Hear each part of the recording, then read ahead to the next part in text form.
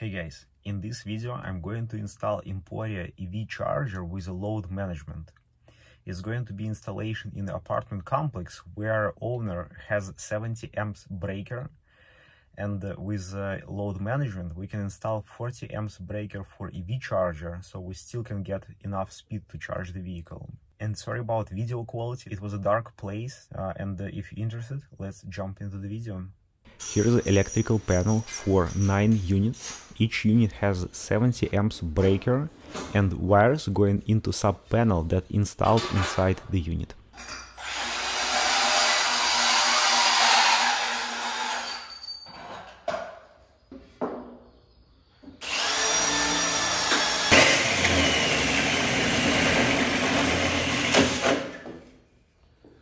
My plan is to install new sub-panel, route wires from existing breaker to new sub-panel, and there is going to be split.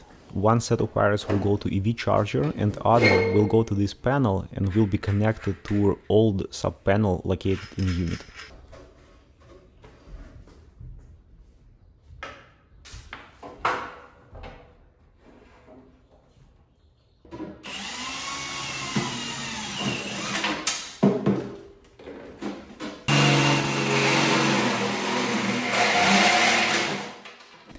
Panel that I'm installing is outdoor rated square D, and it has space only for 2 double pole breakers. One is going to be used for EV charger and second for load management.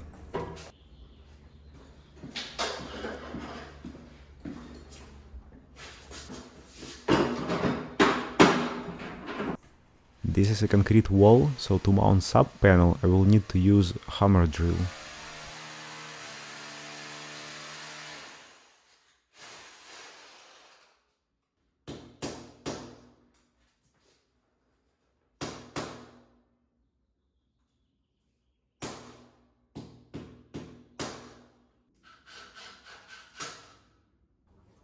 Next step is going to be to bend conduit and run on the other side of this wall, and there is going to be NEMA 3R 1450 outlet installed and charger connected to this outlet.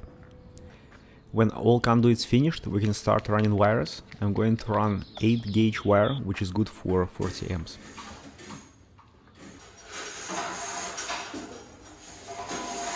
Now I'm installing insulated connectors and going to run wires between main breaker and new sub panel.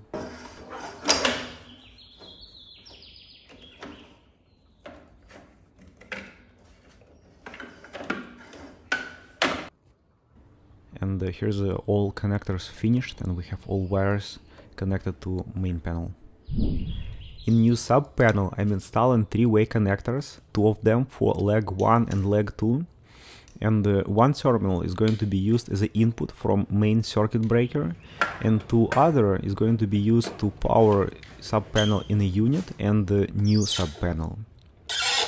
I'm doing these splice connections in a sub panel because we will need to install CT sensors for load management, and there are not enough space in the main panel to install them.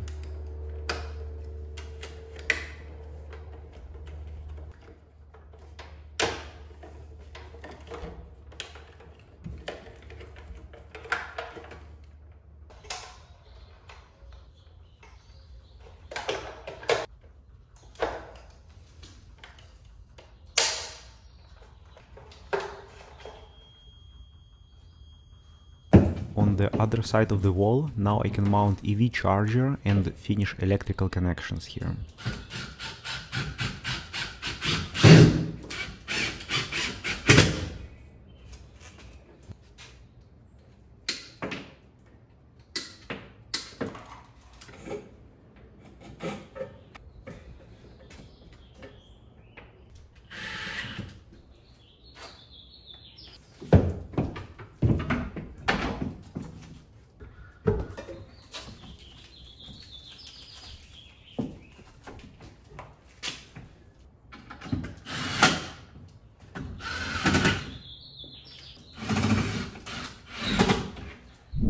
And the last step here is to commission device.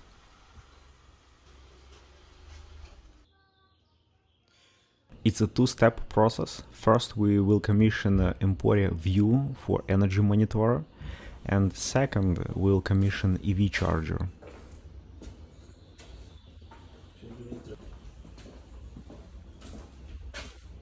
At the final step of commissioning EV charger, we have to select ampacity of breaker. In our case, it's 40 amps. So continuously we can pull 32 amps, which is 7.7 kilowatts of charging speed.